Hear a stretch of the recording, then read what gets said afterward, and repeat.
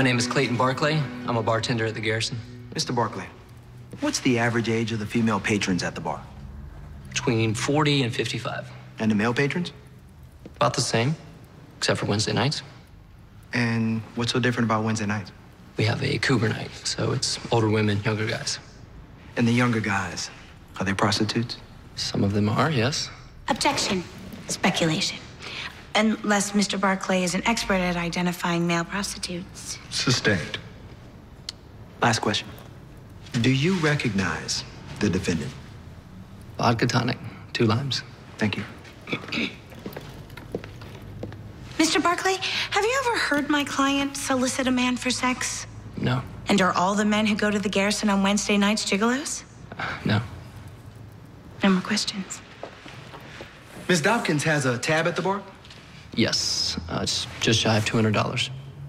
$200. Okay. This isn't Mad Men. Women buy men drinks, right?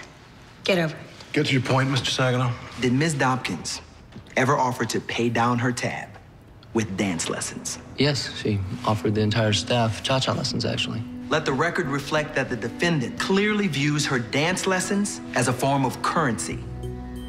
This isn't good, is it?